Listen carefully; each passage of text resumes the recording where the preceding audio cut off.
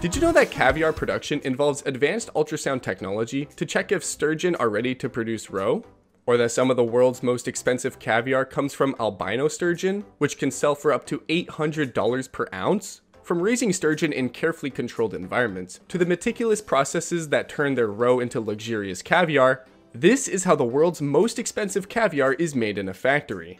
The journey to making caviar starts with the sturgeon, one of the oldest fish species still swimming today. These ancient fish are known for their long lives and slow growth.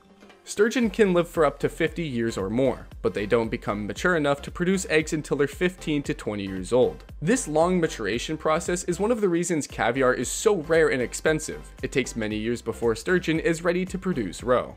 On a caviar farm, sturgeon are raised in tanks with cold, clean water, mimicking their natural environment. The quality of the water is extremely important, not only for the health of the fish, but also for the quality of the eggs that they produce. To keep the water as pure as possible, farms often use water from natural springs or deep wells. This water is continuously filtered and refreshed, ensuring it stays clean and provides the ideal conditions for the sturgeon to grow. In the wild, sturgeon are opportunistic feeders, which means they eat a variety of things like small fish, crustaceans, plants, and insects. On a farm, though, their diet is carefully controlled. They're fed specially made fish pellets that are designed to give them the same nutrients that they would find in the wild. This ensures the sturgeon grow to the right size for producing roe, with fish-based food and extra supplements helping them along the way. It takes years for the sturgeon to reach maturity, and once they do, they're ready to start producing roe for caviar. At this point, farmers have to keep a close eye on their health. If a sturgeon gets too stressed or isn't healthy, it can reabsorb its eggs, meaning no roe for harvesting. That's why it's so important for the farm to maintain a calm and controlled environment, reducing stress and making sure the eggs are ready when it's time to collect them. When the sturgeon are big enough and healthy, the next step is figuring out if they're ready to produce roe. Gone are the days when farmers had to kill the fish just to check for eggs. These days, ultrasound technology is commonly used on caviar farms, and it's improved everything just like how ultrasound works in human pregnancies. It lets workers see inside the fish and check if the ovaries are full of mature eggs. With ultrasound, farmers can check the sturgeon without harming them. If the eggs are ready to be harvested, the fish is moved to a different tank for more careful monitoring. This method is key for sustainability because it allows farms to harvest roe from sturgeon multiple times during their lives. Only the fish will mature eggs are harvested, and the rest are left to keep developing until they're ready to produce eggs later on. The ultrasound process has really transformed caviar farming. It means there's no need to kill the fish, which makes the whole operation more sustainable and ethical. By using this technology, farms can plan their harvests more carefully and make sure the fish are treated with care. Once the sturgeon are ready to produce eggs, the next step is to harvest the roe. This is a very careful job and requires skilled workers. The fish is gently taken out of the tank and a small cut is made in its belly. The roe is then carefully removed and placed into clean containers to keep it safe and free from contamination.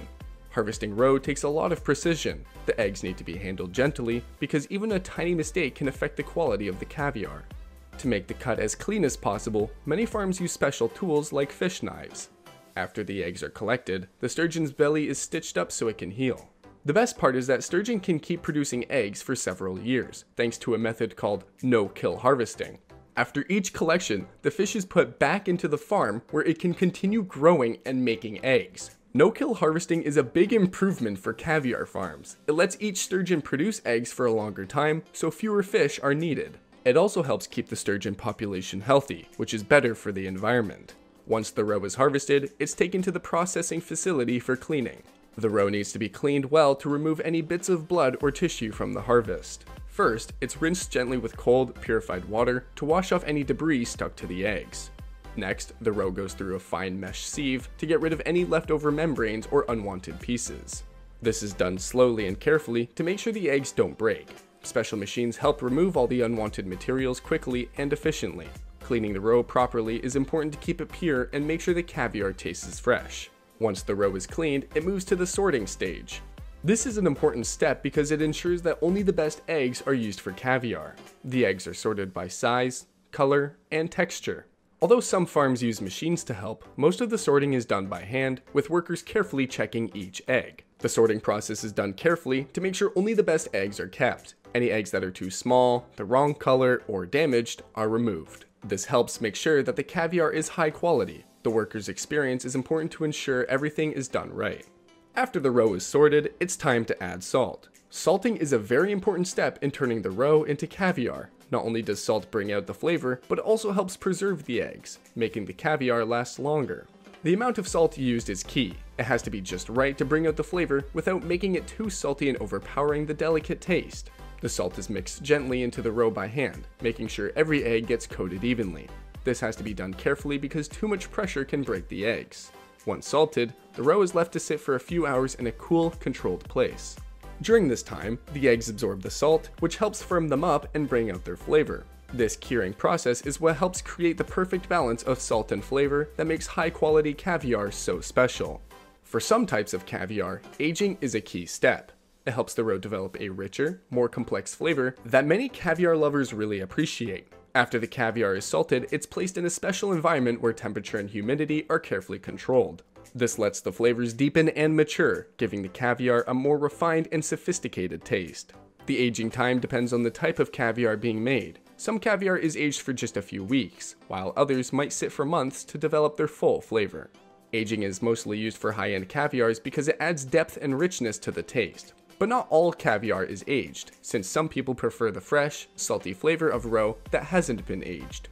Before the caviar is packaged, it goes through a final round of testing. The quality control team checks its texture, flavor, and salt levels to make sure it meets the farm's high standards. If the caviar doesn't pass these tests, it's discarded and doesn't make it to the market.